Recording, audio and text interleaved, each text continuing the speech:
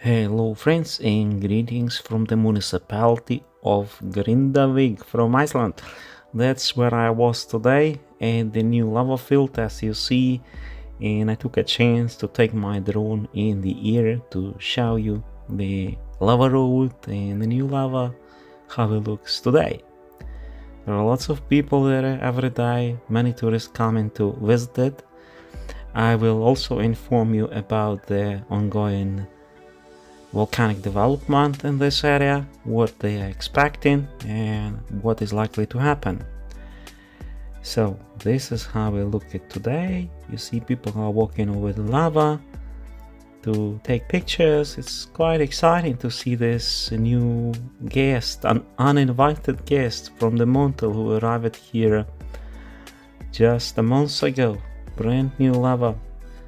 Most of people have never seen it, and it's a unique experience to see it, especially in a place where lava spilled over the road.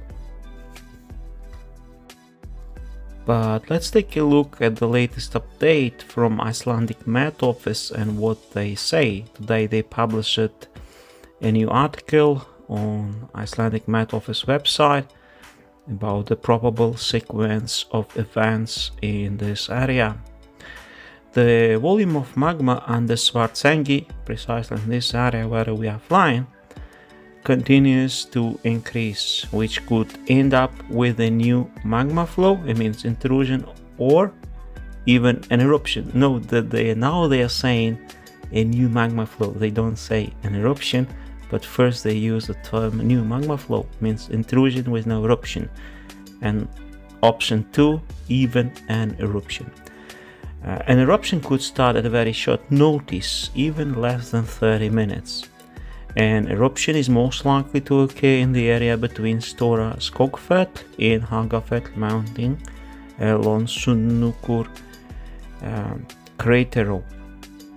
Seismic activity at the magma tunnel has been decreasing since Saturday, March 2nd, especially in the last few days, where few earthquakes have been recorded. In fact, I just checked it now, the earthquakes, and we didn't have any single earthquake along Sunnukur crater where we saw the eruptions before. In the past 12 hours there was none in that area, but there had been some small earthquakes west of Grindavik, close to Hangit volcano in the vicinity of Reykjavik, and at Trolladingja monogenetic volcano close to Mount Keilur. There we saw some earthquakes as well in the past 24 hours. Also at Barðarbunga, at Vatnajökull Glacier in the interior part of earthquakes, there was earthquake magnitude 2 or 3.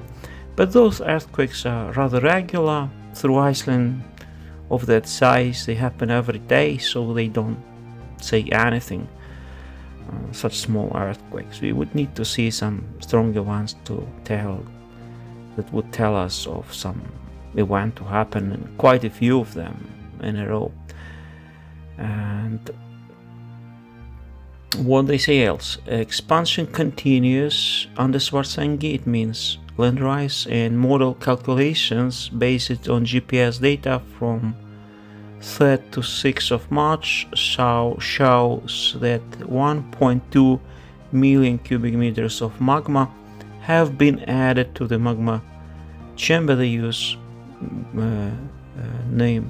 word chamber, not a cell, but it's Google Translate, so perhaps I don't know what was the original Icelandic word, because I use Google Translate to read to you this day. So 1.2 million cubic meters of magma have been added to the magma chamber at Svartsengi these days.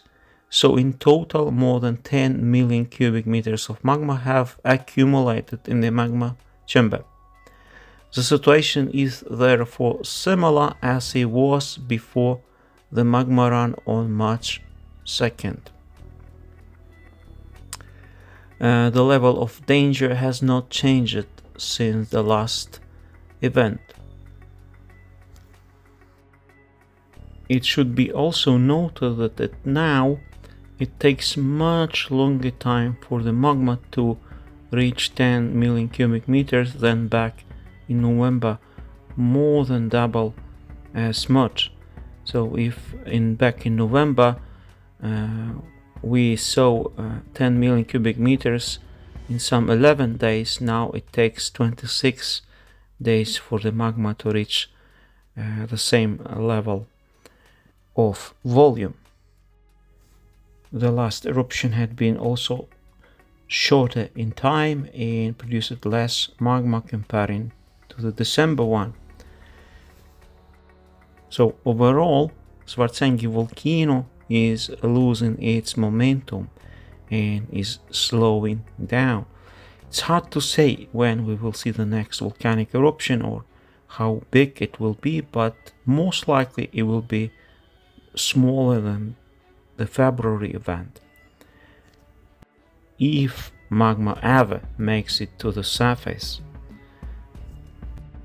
Perhaps February eruption was the last one and we will never see eruption here again, at least in our lifetime, as it had been the case with Grindavik in the past 1,000 years since Iceland had been settled. So it's only God knows what is going to happen next. In the meantime, Blue Lagoon remains open. I have seen also cars driving to Grindavik. There are checkpoints, but they let the vehicles drive through, those who have permits. And this is how the lava road look at today. You see the tourists driving over it. I wish you a pleasant day. Peace and blessings from Iceland. God bless.